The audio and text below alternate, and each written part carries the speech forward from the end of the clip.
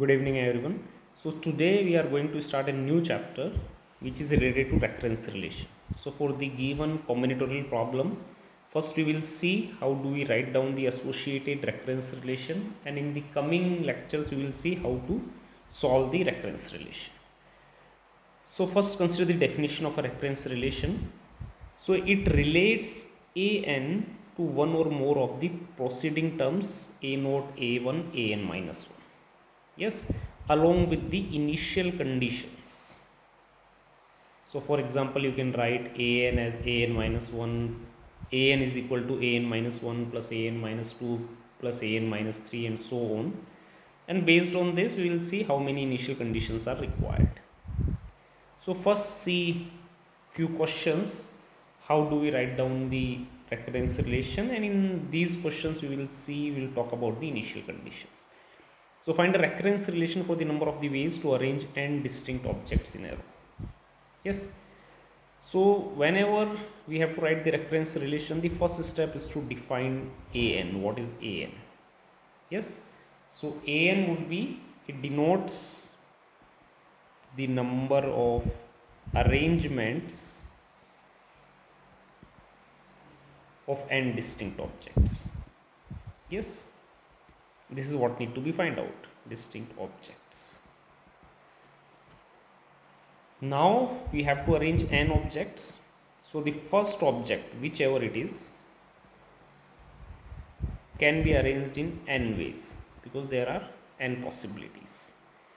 After arranging the first object, there remains n minus 1 objects which can be arranged in an minus 1 ways, because this is how an is defined. An is number of arrangement of n objects, which means an minus 1 is the number of the arrangement of n minus 1 objects. So therefore my an would be n times you arrange the first object, and the remaining objects would be arranged in an minus 1 times. So this is the multiplication principle which came into the picture.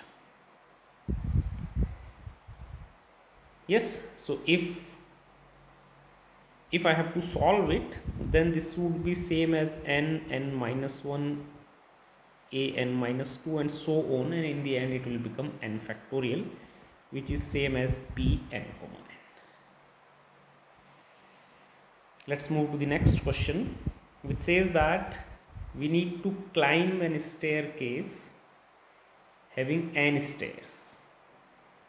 And there are two ways to climb, either one stair at a time or two stairs at a time. That's it. Now we need to find the recurrence relation for an for the number of different ways to climb the staircase. So again, the first step is to write down what is an. So an is the number of different ways to climb the n staircase. Now the next step is that how do we begin the process? How many ways are there to climb? So there are only two ways. Yes, so either one stair at a time or two stairs. When you climb one stair, then there remains n minus 1 stairs. When you climb two stairs, there remains n minus 2. Now we have already assumed what is an. It means the first stair is climbed in one way and the remaining n minus 1 can be climbed in an minus 1 way.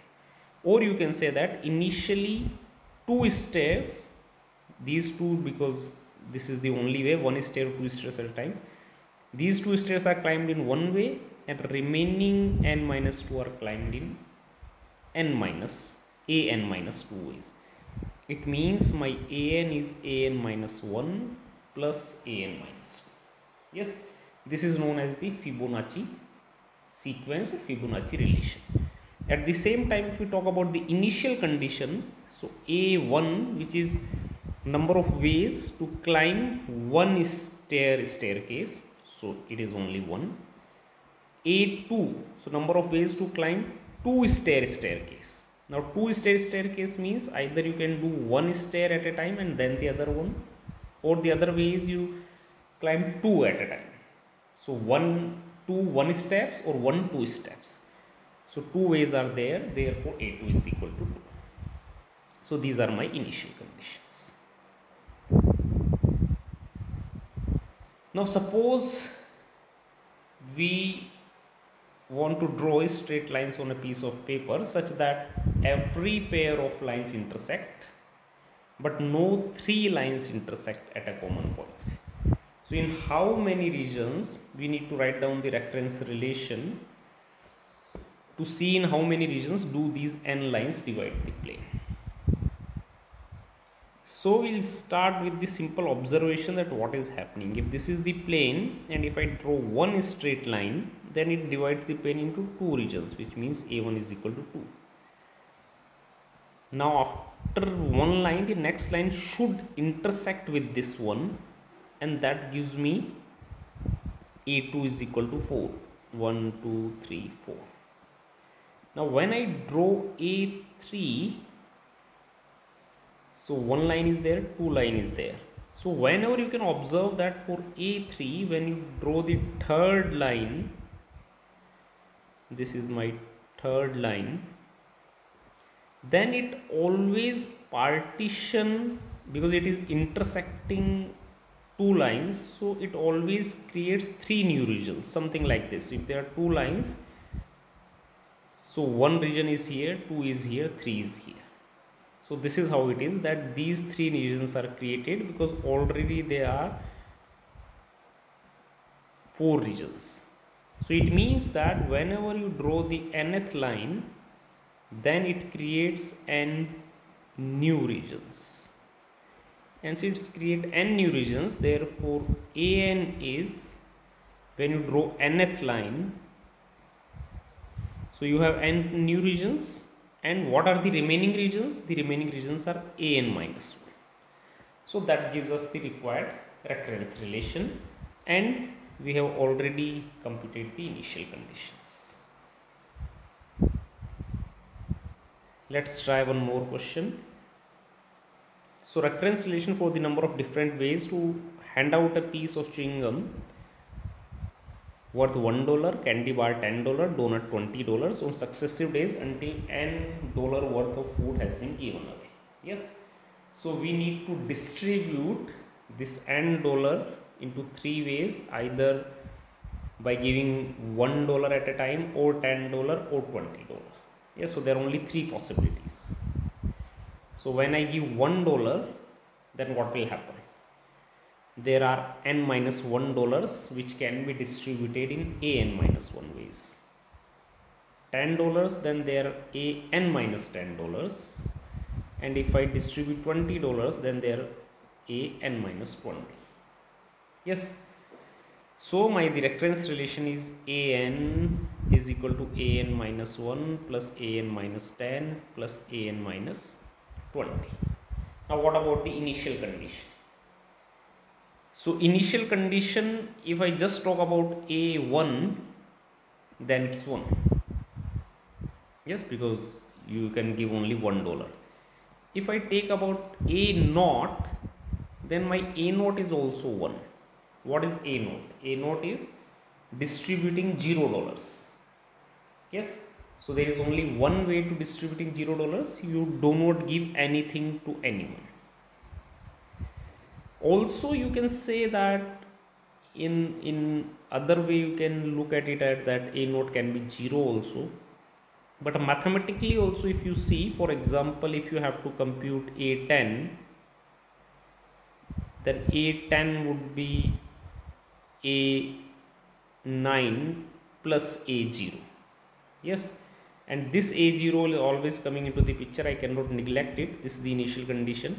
And now if you take A0 is equal to 0, then your A1 is A0, which comes out to be 0, but which is not true because A1 is 1.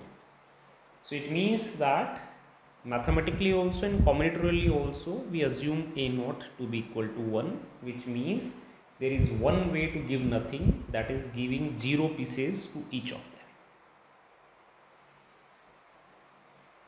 Number of binary sequences of length n with no consecutive zeros. So no consecutive zeros means there are two possibilities. You start with 1, you start with 0. When you start with 1, then there are n minus 1 remaining positions.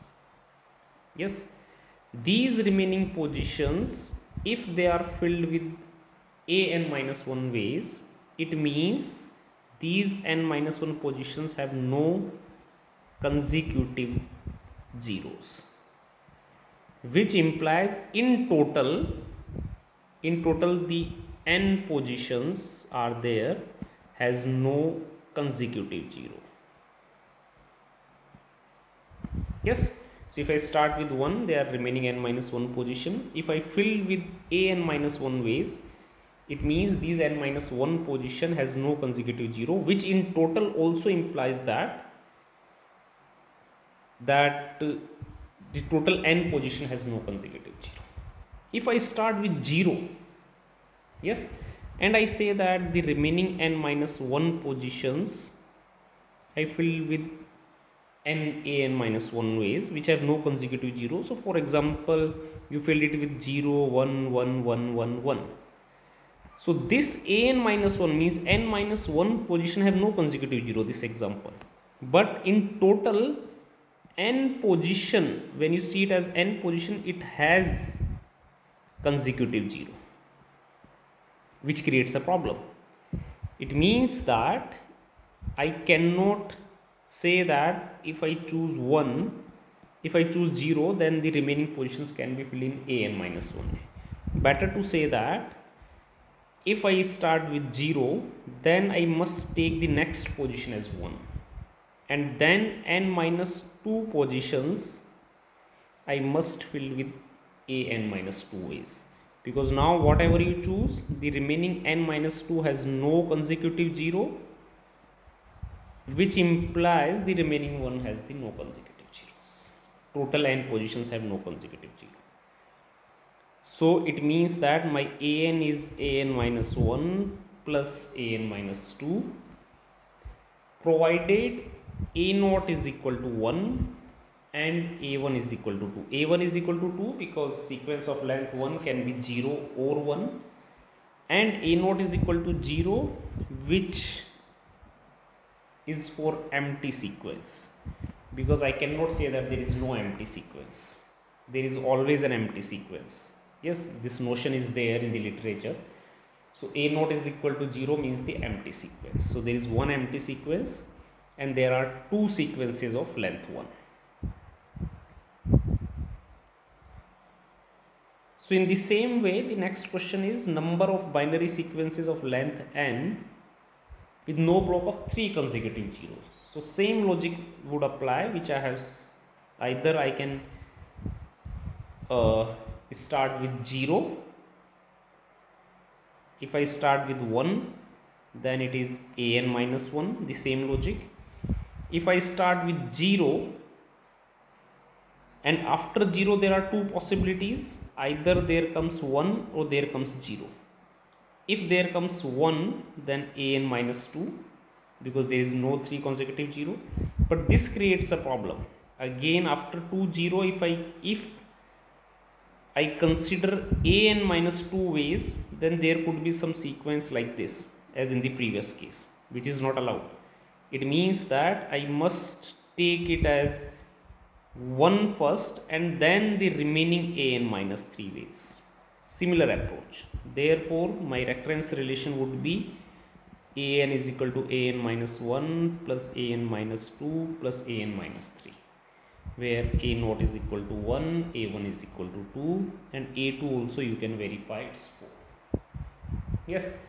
Now in this case also, let's say you can say that what you will do is that for the first 3 position you fix 1 here, and for the first 2 positions you can give any choice. So either they can be 0, they can be 1, which means there are 4 cases: 0 0, 0 1, 1 0 and 1 1. And you can say that this way can also work, that the first 2 positions are filled in 4 ways, then the third position in 1 way, and the remaining position in the an minus 3 ways. So it gives you the sequences with no block of 3 consecutive 0. But the question comes that does it covers, because 1 is here, 1 is here, 1 is here, does it cover all possible sequences? That's very important. For example, there could be a sequence where you start with 1 1 0 and then 1 1 1, but you have missed it because after 1 1 you have fixed 1. So this gives you the sequences with no 3 consecutive zeros, but it does not mean that it is covering all the sequences. So this is also very important to remember. A coin is flipped n times, each outcome is represented as head or tail. Now the number of the outcomes with at least 2 consecutive heads. So again we will use the same approach, that either it can start with a tail or it can start with a head. So if it starts with a tail, then there are n minus 1 positions. If I do it in an minus 1 way, then it has at least 2 heads, which implies in total there are at least 2 heads. If I start with h, after h now there are 2 possibilities. Either I will go with t or I will go with h. If I go with t, then an minus 2 ways, which ensures that the sequence has at least 2h in n minus 2 position, which ensures that in n positions there are at least 2 heads. If after h I get h, then my condition is already fulfilled, 2 consecutive heads. Now in the remaining one, either there is 2 consecutive head, there is no consecutive head, doesn't matter. It means the remaining n minus 2 positions can be filled in 2 raised to the power n minus 2 ways, which means each position out of n minus 2 position can be filled in 2 ways, either head or tail, because overall this may not have 2 consecutive head, but when you see the complete picture with n position, it has for sure 2 consecutive heads. So the last question, find recurrence relation for the number of n digit ternary sequences, which means sequences made up of 0, 1 and 2 without any occurrence of subsequence 0, 1. Yes. So now if you start with 1, then there are n minus 1 positions. If you filled in a n minus 1 ways, it means that these n minus 1 position does not have 0, 1, 2. If I start with 1, then in total also it has no 0, 1, 2.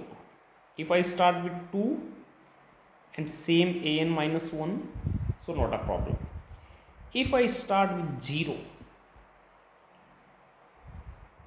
and if I choose a n minus 1, then there may be some sequence like this, 1 2, then 1 2 1 2 1 2 1 1 1, something like this. Now this does not have 0 1 2, but when I combined it, then it have 0 1 2.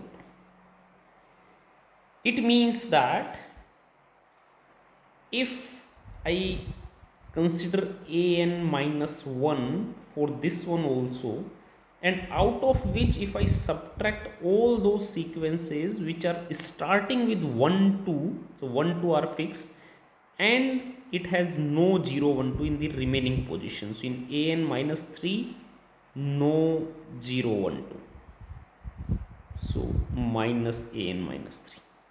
Then I will get the sequences starting from 0 which have no 0 1 2. Yes, because I am subtracting the one which have 1 2 here, and in the remaining one I am already ensuring a n minus 3 ways so that they do not have 0 1 3, and this would also does not occur because I am subtracting this one. So that's why my recurrence relation is a n minus 1 plus a n minus 1 plus a n minus 1 minus a n minus 3. So very, very interesting question. So in the next class we will continue to see how do we write the recurrence relation in more complicated cases. Thank you very much.